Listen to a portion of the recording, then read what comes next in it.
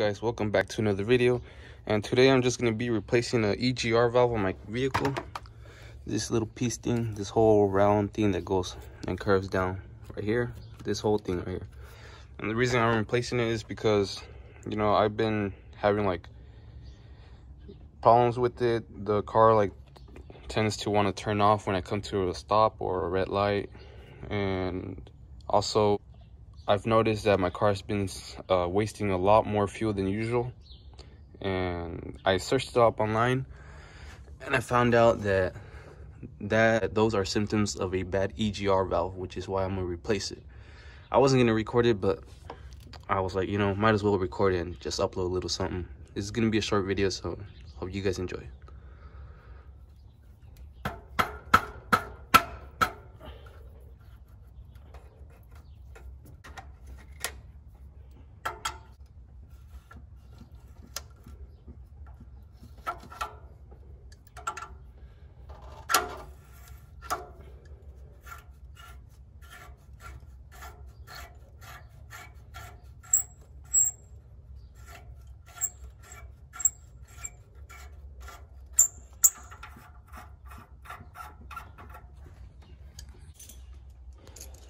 So these are the tools that we're gonna need: a crescent wrench and a ratchet with a 10mm socket. So it's just pretty much bolting off these things, taking it out, and then replacing the other one. Might be wrong, I might be doing something wrong, or maybe not. Maybe I'm doing it correct, but yeah, this is the first time I do this. I don't know much about mechanics, but I'm just trying to fix my car, and hopefully it works.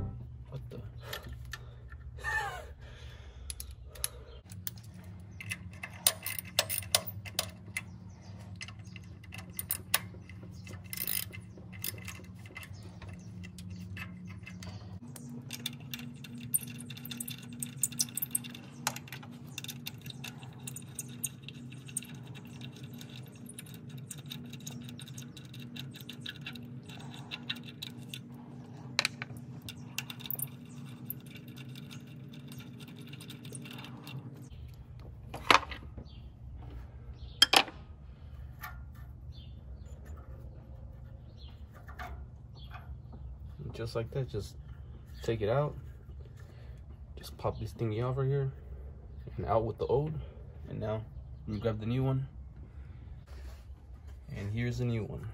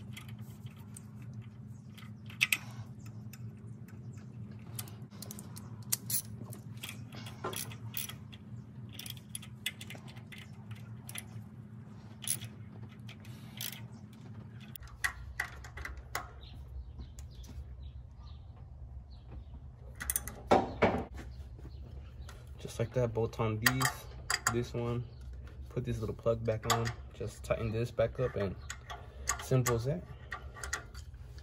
Everything should be fine, and if it's not, I'll just update you guys on everything.